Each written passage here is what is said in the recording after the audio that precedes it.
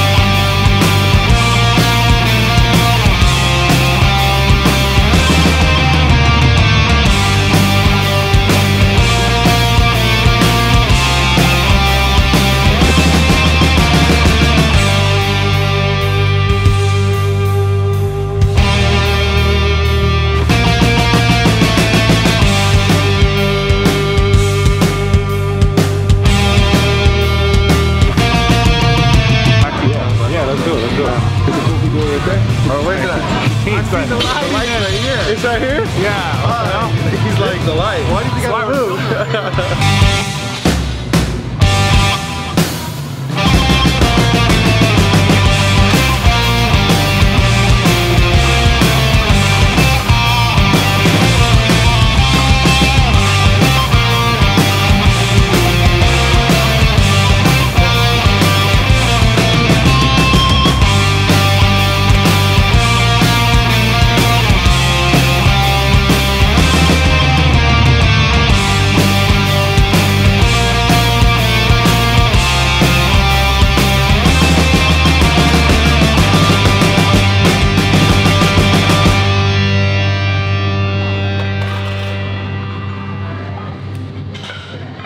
Overloading the eccentric portion of the lift. So obviously, like, you know, guys, you put on your heaviest weight, it's always easier to carry the weight down. The eccentric, the loading phase, like going like this. Lowering the weight, controlling the weight down is normally the easier part. Pressing the weight back up is harder. Okay, so basically what you're doing is you're utilizing, I mean, I did a little extra, I have like a thick bar, it's a little harder, but you're utilizing the added weight here. Then once it gets to the the point where obviously the release, now the weight's sitting on the floor and you're down, you know, this is like 20, maybe 25 pounds or something like that. So then immediately after feeling the heavier weight, going to feeling the lighter weight, you feel almost like stronger, you feel invigorated, so you kind of like bang it out, you know? At least that's how I feel. This is the smart way to put weights back. I learned this when I was about 27. Okay. 27, rolling the weights. But prior to that, it was 27? Yeah, exactly. What? I was always trying to do extra work, and then you realize like it's not a good position to do it from. But I'll show you with the hundreds what I did up until 27. Okay. Roll it on. Roll it. Two-handed. And use your legs, right? This is the dumb way. Oh, you have to hit a set before you put it on? Yeah, carry it, try and shrug it. Probably. Oh boy, okay, all right. Okay. That's the dumb way. We need you around. Let's protect the hips, protect the lower back. Use your whole body. Lift it like a deadlift. Dude, they say something about an insulin spike after you work out. Is it cool to eat sweets after you work out, or you know me love desserts? I mean, I just want to have a certain amount that you kind of limit it to. But you also want to probably couple it with like protein. I eat like that all the time. That's so good. I just eat the other stuff first. Just have that at the end. I just love sweets so much. Bro, me too. Like, yo, do you ever go to Equinox in West Hollywood? Yeah. Okay, you know, remember, it's not there anymore. Like, there was the cafe. I used to get like the fat, like red velvet, and I did exactly what you said, and then the red velvet cake, like every day. I swear to God, I got out of the gym last night. I went to Crave. I literally got red velvet cake after my sandwich. So fire. And every day I would, whenever I go to that gym, because it was like bougie ass West Hollywood, they had this little bougie cafe that was like super fucking overpriced, but I would still be like, I'm getting that fucking cake.